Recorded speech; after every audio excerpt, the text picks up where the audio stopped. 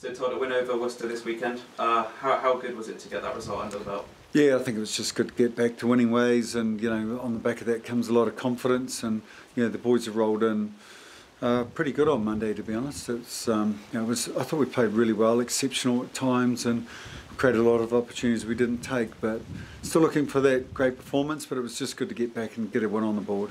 And Newcastle this weekend. We faced a full strength almost Newcastle a couple of weeks back. Where do you think their main threats lie? Well, I think they've got a good round team. I think Toby Flood he marshals them really well.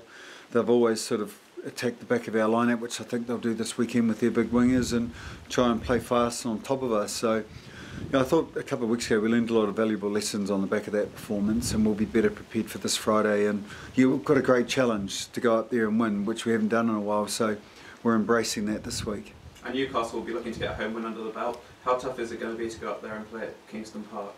Oh, not tough at all. I think if anything, it's only a short flight for us. We'll be up and down on the day, and they're a team that's lacking a little bit of confidence, as all teams do at stages. So I think just on the back of that, we've just got to get up there and play our A game and play some good ruthless rugby and see if we can get a good win.